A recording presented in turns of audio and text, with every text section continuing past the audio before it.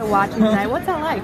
Yeah, it's good. I mean, I wouldn't be here without all of them, so it's kind of good to have them here and just get pictures with all of them and say hello, and then it's back to business tomorrow. Does it feel like home when just seeing them taking pictures? I mean, does it make it feel like home?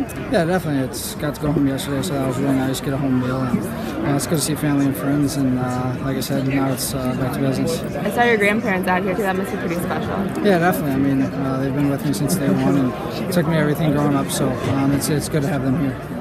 Thank you so much. Yeah, Appreciate How it. about this game tonight? A tough one, obviously, the way it turned out.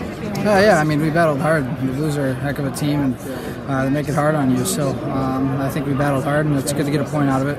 Your teammates were saying this can be a jumping-off point for you guys to where things are maybe start to turn the corner a little bit. Yeah, definitely. I think, like I said, we battled hard tonight. We played the right way. Our goalie made some huge saves for us and kept us in that game. So I think it's good to get a point there. You had a chance in that shootout. I'm sure. How do you see that looking back at it? Yeah, I mean, it's not the best ice there in the last second, and just kind of try to do the same move that I did a couple weeks ago, and he made a good save, so credit to him. How would you assess your season so far, Clayton?